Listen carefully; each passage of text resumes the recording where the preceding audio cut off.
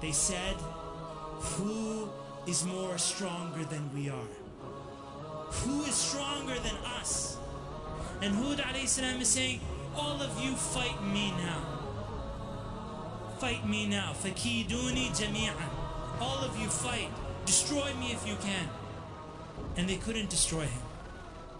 They couldn't do anything to him. And he said, Inni tawakkaltu ala Allah. I've placed my trust in Allah, Rabbi wa Rabbukum.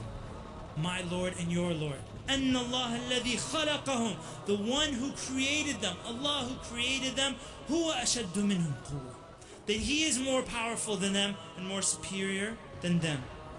They said, bring us what you're promising us, i.e. the punishment of Allah subhanahu wa ta'ala, if you're telling the truth. Now we're talking about nations destroyed. Not just 2 people, 3 people, an entire nation where Allah subhanahu wa ta'ala wipes them all out. The wind started picking up and started to scream. Allah destroyed everything. He wiped them from the earth.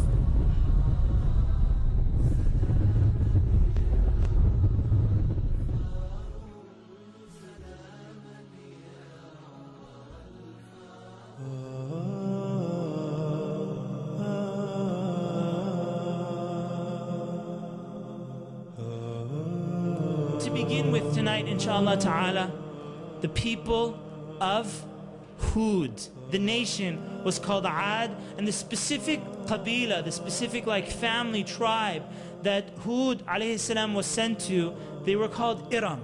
Their location was a location called Al-Ahqaf, between the sandy hills, windy and sandy hills, and it was between Yemen and between Oman, in this area. These people, they were the first people to worship idols after the destruction of the people of Nuh alayhi salam. After the flood, the people were on Tawheed. They worshipped Allah subhanahu wa ta'ala. The first people to introduce the idols back into the worship were the people of Ad. Allah subhanahu wa ta'ala tells us about the people of Ad that they were extremely powerful. Allah subhanahu wa ta'ala tells us, Surah Al-Fajr is really beautiful, that Allah subhanahu wa ta'ala is testifying by the daybreak. Again, testification. Allah is swearing. Every time you see Allah subhanahu wa ta'ala testifying, you should look for what is the Jawab al-Qasam. Why is Allah subhanahu wa ta'ala testifying? And interesting, in Surah Al-Fajr, Jawab al-Qasam, as they say, is mahdhuf. Allah subhanahu wa ta'ala didn't say for what reason He testified. Someone may say, it's a question. Isn't there an enormous testification in these things? The sun and the 10 nights, all of these things. Isn't this an enormous testification? لِذِي حِجْرٍ, for the person with intellect, the person with a brain. If you have intelligence, this is a huge testification. And then Allah subhanahu wa ta'ala says, haven't you seen what Allah did to the people of Ad? Haven't you seen it? Didn't you see what Allah did to them? What is Jawab al-Qasam? Jawab al-Qasam is this, that if someone turns their back on Allah subhanahu wa ta'ala, Allah will destroy them. That's what Allah subhanahu wa ta'ala, anybody in their tyranny and their aggression and the dhulm that they do to Allah subhanahu wa ta'ala. When people think dhulm, they're only thinking, well, what injustice did they do? Number one injustice is to worship other than Allah subhanahu wa ta'ala. This is the number one injustice. There is no injustice greater than for a person to worship other than Allah Azza wa Jal. Allah subhanahu wa ta'ala says, Inna Allah la yaghfiru an yushraka bih. Allah will never forgive someone who associates partners with Him. Allah will never forgive them in the hereafter. In the hereafter, they will never be forgiven. If someone does tawbah to Allah Azza wa Jal, Allah will forgive them in the dunya. But if they die on that sin, they will never be forgiven. In fact, the messengers were commanded to not pray on those who died in shirk. You can't even make dua for them because they died as kuffar, mushrikeen. You can't make dua. That is the greatest dhulm. And when someone does dhulm and turns their back on Allah Azza wa Jal, Allah Azza wa Jal will destroy them, either in this dunya or they will be held to the hereafter. And the hereafter is much more intense in the punishment than anything that would happen to them in this dunya. And in this verse, Allah subhanahu wa ta'ala says, Alam tara, haven't you seen what Allah subhanahu wa ta'ala did to the people of Ad? Iram that al-imad. Iram, the specific family of Iram, that al-imad. The people who build lofty towers, lofty columns. And then Allah subhanahu wa ta'ala says, Allati lam yukhlaq mithluha fil bilad. They had no one in comparison to their power. There was nobody in comparison to their power. Now when we talk about power, what does it mean to have power? What does it mean to have power? When you see people, when they want power, they'll do one of three things. They will either go to the gym, right? They'll either go to the gym because they want power. They think it's like power is like right here in this bicep muscle. All power is harnessed right here, right? This is one type of power. Number two power, a second type of person will try to make $1 billion. Because they want financial power. They want to buy, all of this stuff, right? And the third type of person, when he thinks power, he says, let me run for political position. And let me become king of the world. And get political power. Dear brothers and sisters, what type of power did Ad have? They had all the above. They had all of it. Not only that, but Allah subhanahu wa ta'ala says, Allati lam yukhlaq mithluha fil bilad. Nothing like them was created in the land. It's been narrated that they were so strong, so big, that one of them will grab a palm tree with his hand and pull it off. Pulling a palm tree with your hand, you need a bulldozer to take a palm tree. For some to grab, from one person to grab it and take it off, 50 people together probably can't even take a palm tree from its roots. So they were very strong people. They were very tough people. They were so strong that Allah subhanahu wa ta'ala said, وَإِذَا بَطَشْتُمْ بَطَشْتُمْ جَبَّارِينَ. And when you have war, when you fought with pride. They ruled. They ruled all the lands around them. That's how strong they were. No one could face them. No one could stand against them. They were very strong and tough people. They used to build palaces in the mountains, although they never used to live in the mountains. They used to live on a flat land. They used to build those palaces in the mountains, so unique palaces, for the sake of fun. They used to build them just for the sake of fun. No palaces were ever made like that.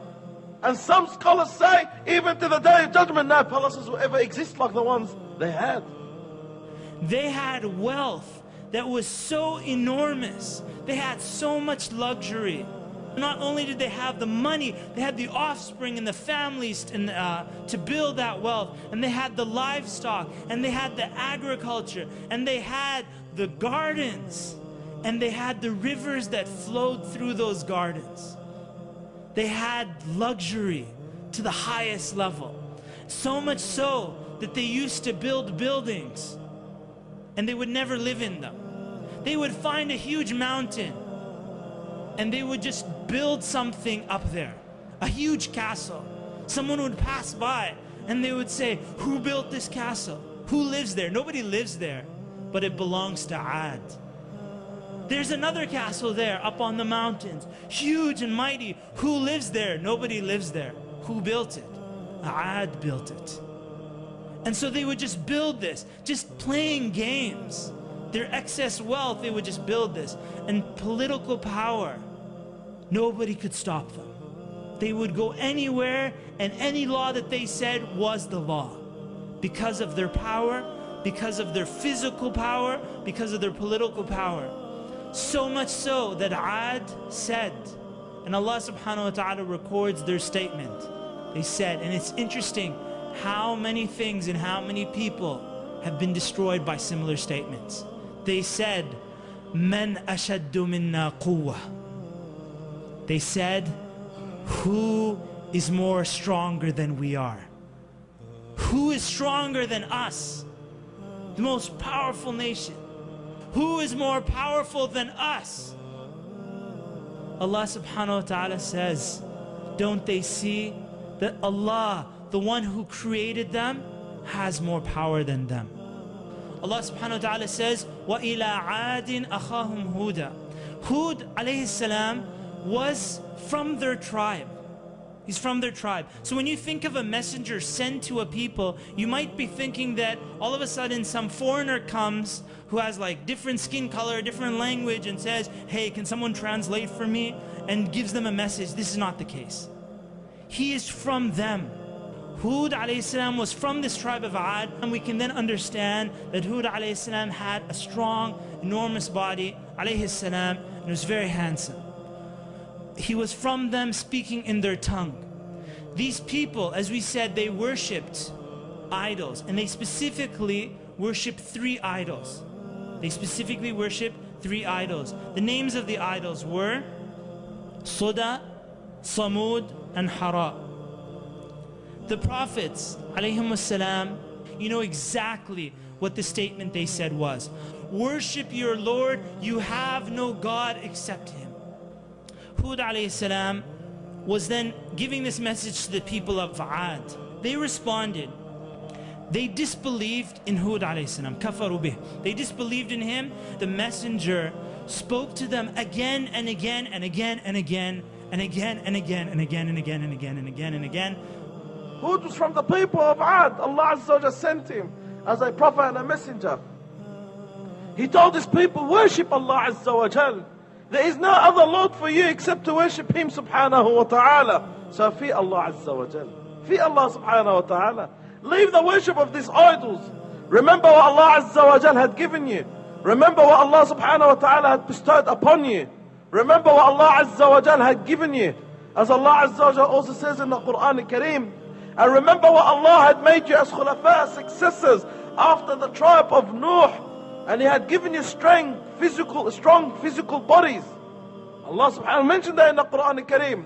And Allah subhanahu wa ta'ala mentioned what Allah had granted them from the strength and the power. They had everything. They had palaces, they had houses, they had power, strength, health, wealth, families, respect, honor, civilization, knowledge. They had all that. So Allah subhanahu wa ta'ala sent Hud to remind them. Thank Allah Azza wa Jalla for what Allah Azza wa Jalla had bestowed upon you. Don't associate someone else with the worship of Allah subhanahu wa ta'ala. Worship Allah and only Allah. They start to mock Hud alayhi salam. The way the tribe of Nuh used to mock Nuh. They used to make fun of him. So they start to make fun of Hud. Wouldn't Allah send someone beside you, Hud? Who are you to come and tell us what to do? Can't you look at our strength? Can't you look at our power? Can't you look at our civilization? The leaders of his tribe said, we see you being foolish. Oh Hud, we see you as a foolish man. And we think you're a liar, making up some lies on our Lord. Hud responded back, said, there is no foolishness in me. وَلَكِنِّي رَسُولًا مِّن رَبِّ الْعَالَمِينَ. I'm only a messenger from the Lord of this universe, Allah subhanahu wa ta'ala. I convey the message of Allah to you. I'm only a good advisor and sincere advisor to you. I just want to warn you from a severe punishment that will come. Do you find it amazing that Allah sent one man from among you to remind you? And the more he calls them to Allah subhanahu wa ta'ala, is the more they become stubborn against the call of Allah. And the more he reminds them about the tawheed, the more they go against the tawheed.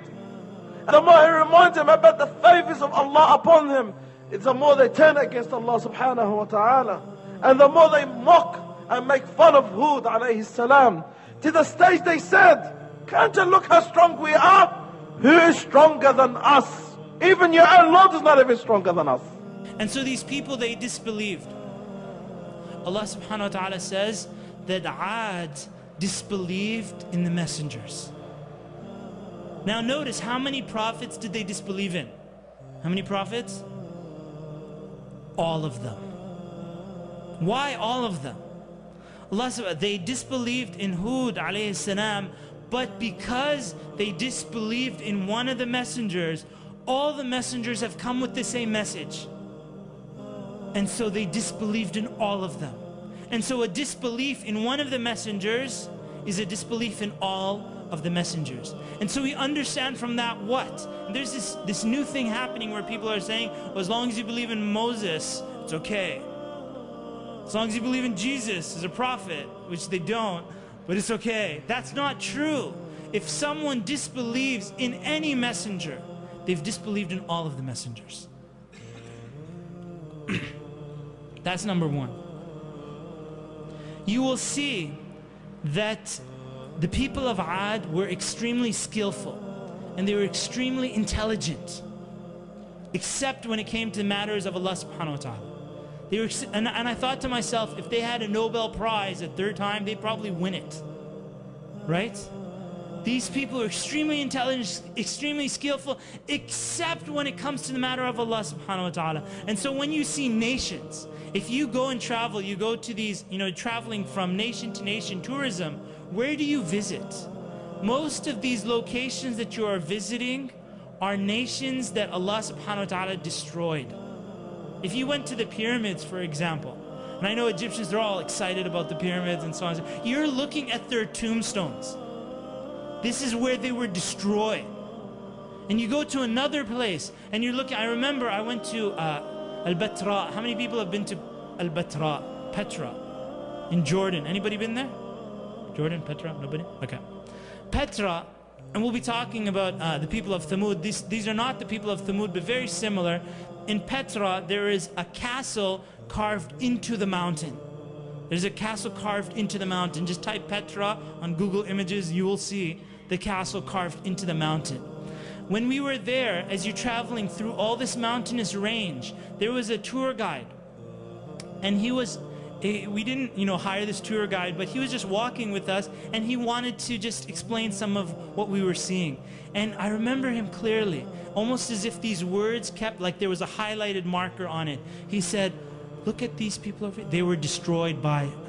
And look at these people over here, they were destroyed by. And over here on this mountain, and you'll notice this crack here, they were destroyed by. And I just kept hearing that yes, they were a huge and powerful nation. And yes, Allah subhanahu wa ta'ala blessed them with things that no one was blessed with, even till today, but Allah destroyed them. And so even though a person is skillful or intelligent, shaitan can still deceive that person. Shaitan can still deceive the person. These verses Allah subhanahu wa ta'ala says, and you'll find this, 29:38, وَعَادًا وَثَمُودَ وَقَدْ تَبَيَّنَ لَكُم مِّن مَّسَاكِنِهِمْ. Allah subhanahu wa ta'ala said, and as for Ad and Thamud, وَقَدْ تَبَيَّنَ لَكُم مِّن مَّسَاكِنِهِمْ, and clearly will appear to you from the traces of their buildings, their fate. What happened to them? Allah subhanahu wa ta'ala says that shaitan made their sins beautiful to them, and so they were blocked from the straight path. And Allah subhanahu wa ta'ala says, وَكَانُوا مُسْتَبْصِرِينَ, that they indeed were still, even though they were gifted with intelligence and skill, even though this happened, shaitan still misguided them. That intelligence and skill is not enough. The person has to go deeper to their heart to worship Allah subhanahu wa ta'ala. Allah subhanahu wa ta'ala tells us that Ad claimed to be the greatest nation on earth, the strongest. Allah subhanahu wa ta'ala says, and as for Ad, they behaved arrogantly. And you want to underline that, arrogantly. What does being arrogant mean? It's when a person thinks that there is no strength above their strength. When they claim that any type of knowledge that they have is from themselves. And so anytime a person attributes that intelligence and skill to other than Allah subhanahu wa ta'ala, they've become arrogant. They have to turn it back to Allah Azza wa Jal and thank Allah for the ability to have this knowledge come to them. All of this, you open up the internet, you're like, Alhamdulillah, that Allah subhanahu wa ta'ala gave us this technology that can be used for good or can be used for bad. They said, Man ashaddu minna quwwa, who is stronger than us in power? Allah subhanahu wa ta'ala says, أَوَلَمْ يَرَوْا, don't they see? And you'll notice that Allah subhanahu wa ta'ala is telling us again and again and again, open your eyes and pay attention. أَوَلَمْ يَرَوْا, don't they see? أَنَّ اللَّهَ الَّذِي خَلَقَهُمْ, the one who created them, Allah who created them, هُوَ أَشَدُّ مِنْهُمْ قُوَّةً, that He is more powerful than them and more superior than them. You will see in their arrogance to Hud alayhi salam, they wanted a sign. They wanted a sign that if you're telling the truth, then bring us a sign. This is what the nations did. They're asking in arrogance. And what will happen when the sign comes to them? They will disbelieve in it. And after the disbelief, what will happen? They will be destroyed. The people of Ad, do you know what their sign was that they wanted? They said, bring us what you're promising us, i.e. the punishment of Allah subhanahu wa ta'ala, if you're telling the truth. We want to see a sign. Yes, what is the sign? We want Allah to destroy us. And then we'll believe. And that's exactly what they got. But it wasn't at that time. Allah subhanahu wa ta'ala says in one of the verses, speaking about Ad, and with the ayat of Allah subhanahu wa ta'ala, they used to make mockery. Now we're talking about nations destroyed. Nations, an entire nation, not just 2 people, 3 people, an entire nation where Allah subhanahu wa ta'ala wipes them all out. Wipes them all out. Do you see any remnants of Ad? Do you see any remnants of them? In fact, there's like some archaeological discoveries and so on. If you read Perished Nations by Harun Yahya, it's a very nice book. And there's this picture in his book where he shows the lofty towers of Ad from satellite. It's under the ground. It's under the ground. And the only reason all these scientists are so excited about this discovery, because Allah mentioned them in the Quran. That's why everybody's excited. And they said, is this the Adin al-Ula that Allah subhanahu wa ta'ala destroyed? Just the remnants of them. They asked for the punishment to be brought to them. And we're not going to be punished. He's going to punish us. We're too strong to be punished. We're too powerful to be punished. We're too big to be punished. We're too rich to be punished. We're too strong. Who could punish us? We are Qawm Ad. We are those with strength and pride. We are those with power. We are those with greatness. Who could punish us? Even your own Lord can't even punish us. When Hud alayhi salam realized that his people are so stubborn, full of pride, they're not going to change, he challenged them. He said, I witness and you witness that I am innocent and free from what you believe in. I believe in Allah. You want to associate someone else with him? Do so, but I am innocent. I've got nothing to do with what you do. Min duni fakiduni jami'an thumma la tunzirun. And let me see what you could do to me. Don't even wait, don't even give me time. He said, fakiduni jami'an. He said, all of you. How powerful was Ad? Lam yukhlaq mithluha. Nobody was created like them. And he said, all of you fight me now. Fight me now. Fakiduni jami'an. All of you fight. Destroy me if you can. And they couldn't destroy him. They couldn't do anything to him. And he said, Inni tawakkaltu ala Allah. I've placed my trust in Allah, Rabbi wa Rabbukum. My Lord and your Lord. And then he made dua on his people the way Nuh made dua on his people. He said, قَالَ رَبِّ انصُرْنِي بِمَا كَذَّبُونَ. Oh Allah, give me victory over what they denied in me. Ya Allah, give me victory over the lies they lied on me. Ya Allah, give me victory and support over the denies and over the rejection they rejected. Ya Allah, give me victory and support over what they've rejected from my qawm. So Allah subhanahu wa ta'ala responded back. He said, عَمَّا قَلِيلٍ لَا يُصْبِحُنَّ نَادِمٍ. It's only a short moment where they're all going to regret. As Allah Azza wa Jal says, when He wants to destroy our nation, فَتَحْنَا عَلَيْهِمْ أَبْوَابَ كُلَّ شَيْءٍ. Remember this, my brothers. Remember this, my sisters. When Allah wants to destroy a nation, Allah will open up all the joy of this dunya. When Allah wants to destroy a nation, Allah subhanahu wa ta'ala will open up everything on them. Money take, women take, men take, strength take. Take. حتى إذا فرحوا بما أوتوا, until they are relaxed and comfortable and they're in a state of joy and happiness, أخذناهم بغتة. That's when we suddenly take them, destroy them. When someone says they're almighty, all-powerful, Allah subhanahu wa ta'ala will send them. If you notice how people were destroyed, they were destroyed with the wind. Someone will see beautiful wind and they'll like, oh mashallah, there's a beautiful breeze. Turn up the wind and it becomes destructive. Someone will say, we're in Canada here and like, oh, we want some sunlight. Or like a little bit of sunshine. And once that sunshine has turned up, it becomes destructive. Some people like to go swimming. But just dip your nose into the water and you could drown and it becomes destructive. All of these elements of Allah subhanahu wa ta'ala, Junudullah. They are the armies of Allah subhanahu wa ta'ala. Allah created them. They're at the hands of Allah subhanahu wa ta'ala. All Allah azza wa jal has to do is tell the rainwater to stop coming. All Allah azza wa jal has to do is command the earth to pull the water further down. And the people will have no ability to touch it.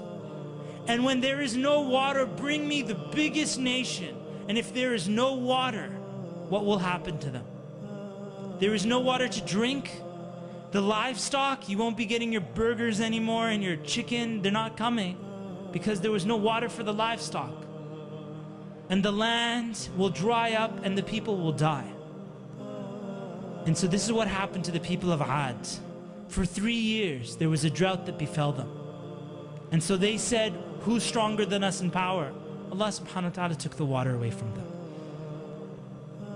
The people of Ad, whenever something like this would happen, they would go out and they would pray to the idols. They took out 70 men. They took out 70 men and they went to pray to the idols.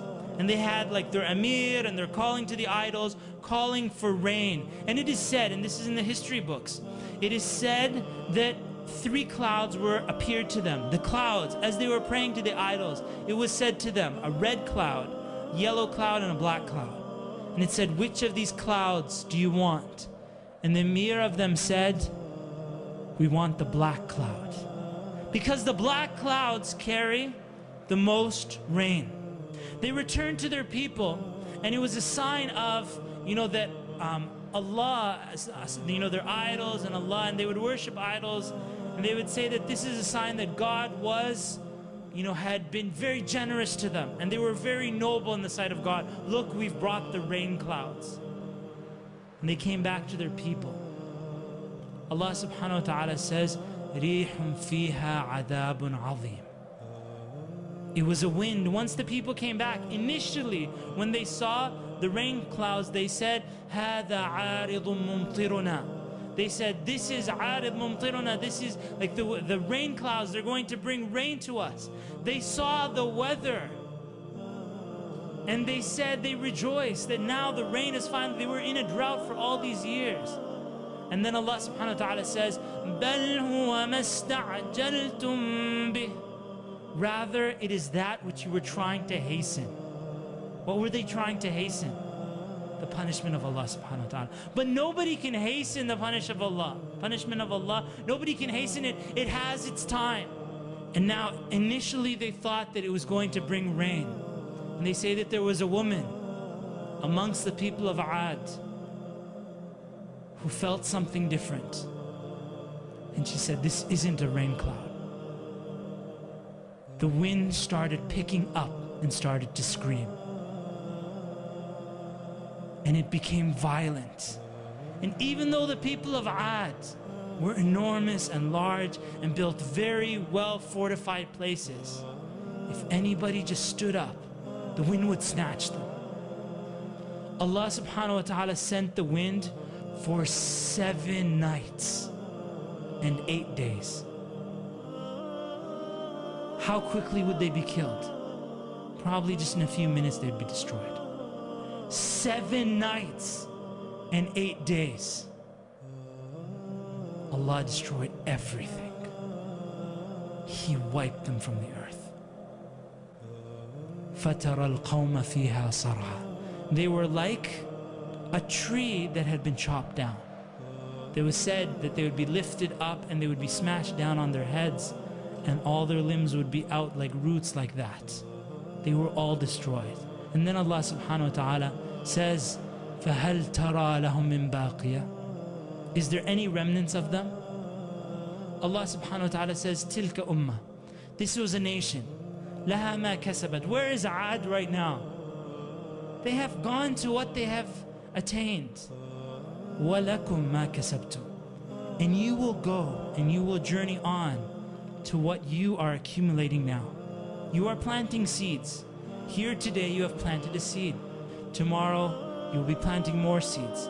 And you will journey to the fruits of these seeds and what comes from them.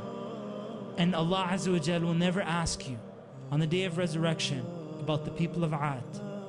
Allah subhanahu wa ta'ala will ask you about yourself. The people of Ad were not thankful to Allah subhanahu wa ta'ala, and so let you be thankful to Allah Azza wa Jal. The people of Ad were arrogant to Allah Azza wa Jal, so Allah disgraced them. Let you and myself, all of us, be humble for the sake of Allah subhanahu wa ta'ala. They had so many luxuries, yet they didn't spend from that. They didn't act, the time, the wealth, all of that. They didn't use it for the sake of Allah subhanahu wa ta'ala. And so if it's not going to be them, then let it be you. Jazakumullah.